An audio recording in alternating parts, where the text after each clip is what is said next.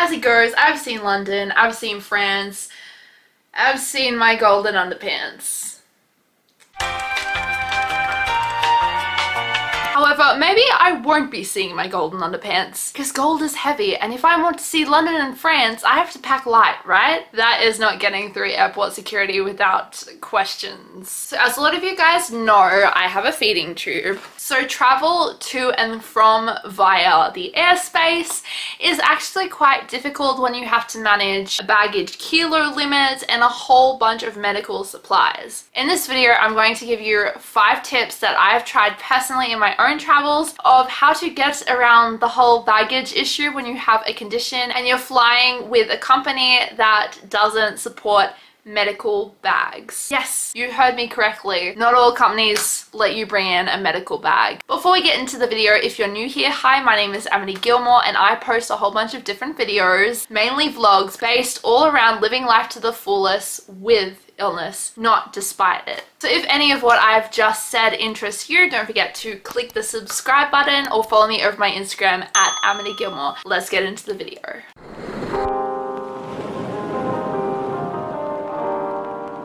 Recently, I accidentally booked a flight that I didn't mean to book. And I know it sounds crazy. No, I was not drunk. And I know what you're thinking. Amity, how could you possibly not have been drunk when doing something like that? First of all, I don't drink, so that's out of the picture. Secondly, I was meant to book a flight. I just wasn't meant to book that flight. You know, it was the wrong day, the wrong month, and the wrong location because I was not thinking straight. And I mean, I don't know. Do I blame it on stress? Do I blame it on the fact that I'm just not in the head there sometimes? I don't know.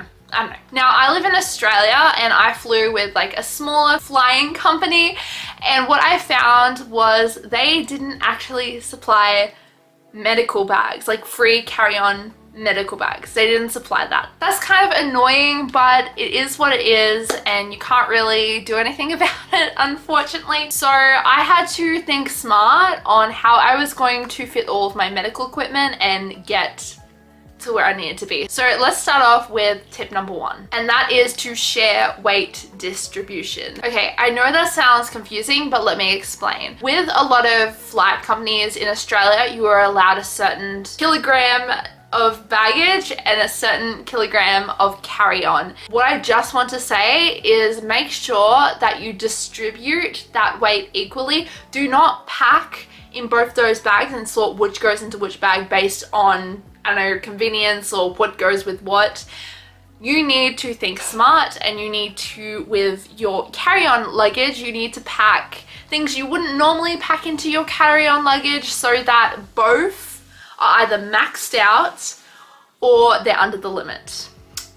Now, this can be really annoying when you have to carry around extra carry-on. I get it, but it is something that is important. Obviously, you're not going to do a 50-50 because you can only carry so much of your carry-on on, but it helps to distribute the weight. And I don't know, maybe your golden underpants aren't going to fit into your suitcase, so you will have to put them onto your carry-on because your carry-on has less, so you can fit your golden underpants there and you can fit everything else in the suitcase.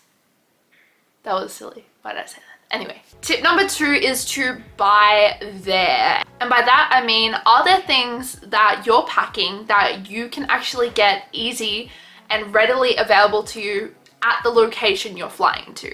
This also includes things you use for your medical whatever.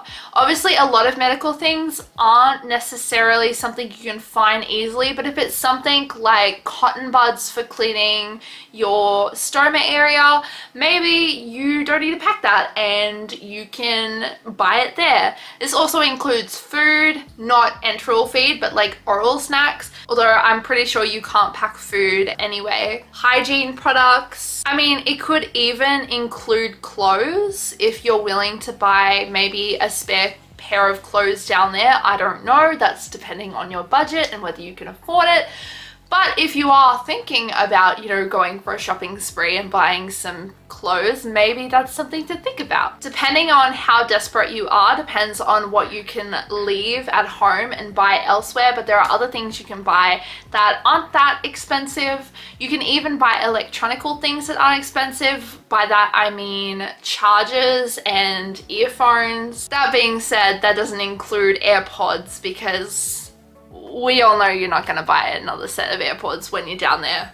Unless you want to, then that's okay. But I definitely don't have that in my budget. By only packing the things you know 100% sure you will not be able to get in the place that you're going to, then it is good to leave those things at home, be able to buy them elsewhere. I'm sorry, my dog is going crazy.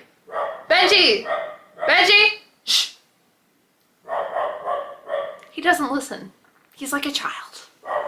Okay, so the third tip is something that I wasn't sure if it was gonna work or not, but I did try, and yes, it did work, which is great. And that is to bring a feeding tube backpack and a carry-on luggage. Now, just to be sure, in that backpack you can only put things in there that are solely related to tube feeding. I don't even think you can put in other medical supplies there, but if you put in like a syringe or like one spare giving set or maybe a few spare giving sets, your feeds and your feeding pump, then you should be good with that. Because what I said was, I said this here, this is basically just attached to me, this is just carrying all my life support, which tube feeding is a form of life support in Australia, that's what they call it.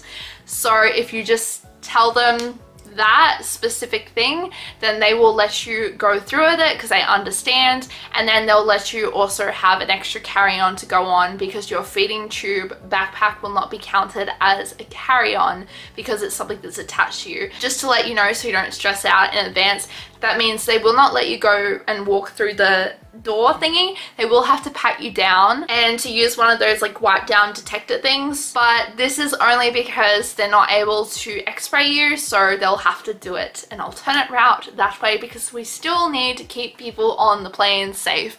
And you may be a lovely person, but they don't know you and they just need to make sure that everyone's safe. So okay, so the fourth is basically just ring ahead. Ring the air flight company and ask them a few questions if you want to be super sure. And I found this very helpful. I rang and found out that unfortunately I can't bring a medical backpack, which again, it wasn't really something I wanted to hear, but I worked around it and that was good. So ringing ahead is definitely important if you're going to be bringing extra stuff and you need more assistance. So that is, yeah, that's just a must. I don't think you can actually go in and be prepared when you have all this medical equipment if you haven't actually rang ahead. The last trick I have is a trick for anything, and it's to utilize pockets. Yes, utilize pockets and layers of clothing. And on top of this, I would also say by utilizing wearing layers of clothing and utilizing your pockets, you also need to utilize your feeding tube backpack and have it on. It doesn't need to be running while you go through it, just go through with it on. It is so much easier, you get less questions, you don't have to have the pump actually on as long as it's connected and you're walking through with it. It just is 100 million times easier. So those were my 5 tips on how to utilize your baggage when you are flying with an air company that doesn't allow a free medical bag. Do you have any tips that I haven't shared that you guys found helpful? Let me know in the comments down below. If you liked this video, be sure to give it a big thumbs up. And if you liked it even more, don't forget to click that subscribe button. You can also follow my Instagram at Amity Gilmore. Love you guys. God bless.